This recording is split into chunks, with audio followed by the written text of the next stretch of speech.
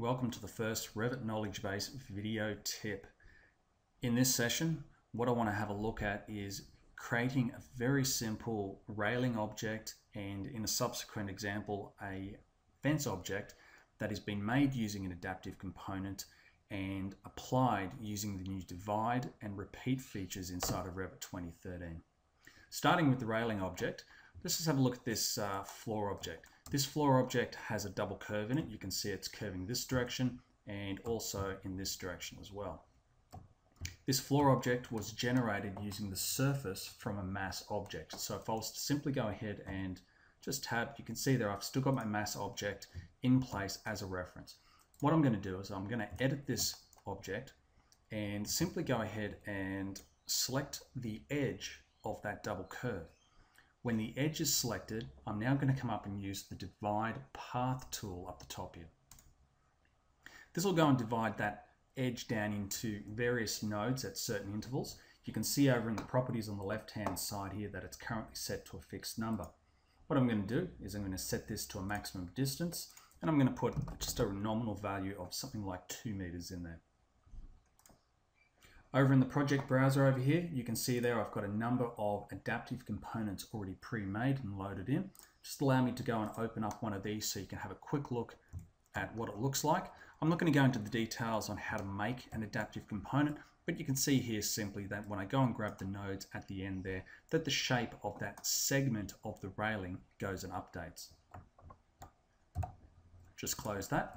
What we do now is go and grab this adaptive component. I'm going to drag it over to the project space. I'm going to hover over the endpoint here, just making sure that on the status bar it says that I've picked up the divided surface, or sorry, the divided path and the point that's on that path. I'm going to select it, and I'm also going to select the next node up that line.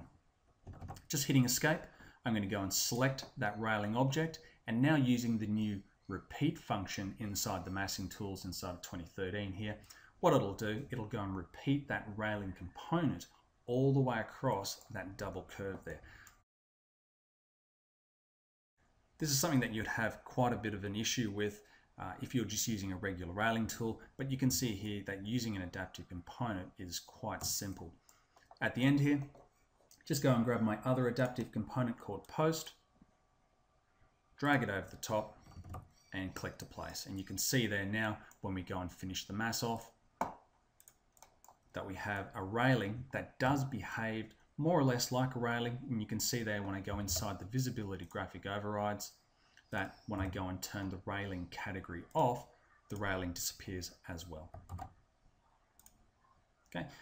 When we no longer need the mass visible, we simply go back into our visibility graphic overrides here and turn mass off.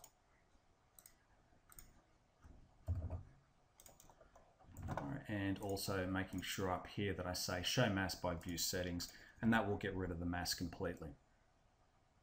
Another example, let's have a look over here. Just a very simple site. You can see there it has a fairly undulating terrain over the top of it and has a number of fence objects around the outside already.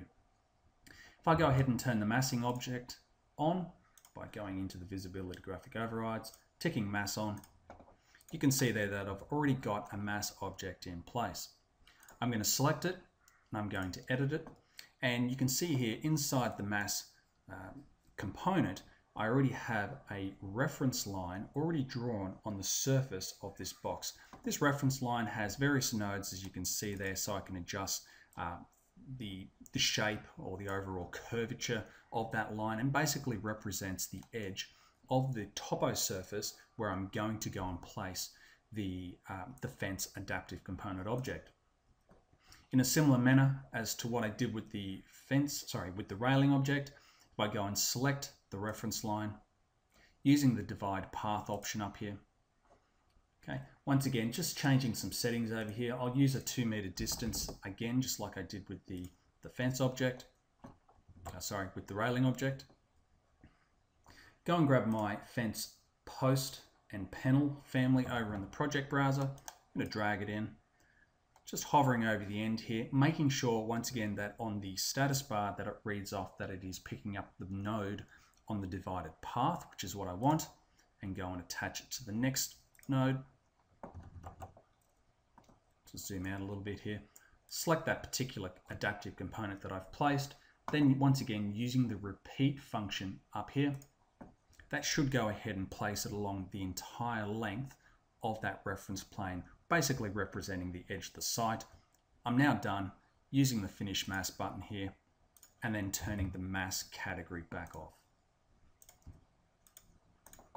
There you have it. You can see there that was a fairly simple way to go ahead and place a fence object along a rather undulated edge of a topo surface.